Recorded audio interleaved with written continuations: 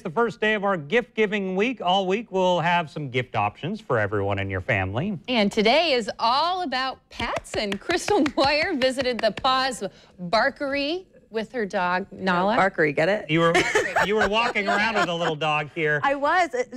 He or she, I don't know, is back there, cute as can be. He or she. Let me tell you about Pawz BARKery. I was at Yappy Hour. They have it once a month usually, and it was Christmas themed. And I came upon these ladies, and it's a family business. So a grandmother, a mom, and a granddaughter. And they make these all natural biscuits. And it's so cute because they're Christmas themed, perfect for the holidays. They will get it to your house. They will deliver it to you. So I'm going to show you a few stills that I have some pictures. Here's one. And what they do is they put these treats like in a Christmas themed basket. So they have like little mittens, or they have like little stockings. And just to give you a little bit of what kinds of things they put in these cookies: sweet potatoes, kale, pumpkin puree, apples, cranberries. It's something that they look I would like want children's to eat. cookies. I know. It's really hard not to eat because they really smell delicious. But these are all natural. They make them out of their own home. So, you know, local. It's just incredible. And they're very healthy. My dog, she has a very sensitive stomach. So there's certain things she can't eat. She loves them.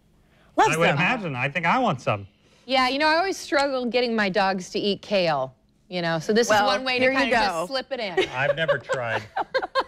It's good I don't for plan them. on trying. All right, so, if you want to learn more about Pawz BARKery, you can order from them at pawzbarkerytreats.com, or you can give them a call, 904-576-8887. And if you have any special requests, they'll go ahead and do that for you. They'll do, specialized ingredients, whatever you want to, deliver to a friend or to your own pet for Christmas. It's really gorgeous. We always wrap up little presents to open while we're doing our present opening. Do you wrap your presents for your dog? I don't. Oh, it's a great idea. I just kind of like on Christmas Day, just throw them all in the air and she gets them. Oh, so. she'll enjoy them.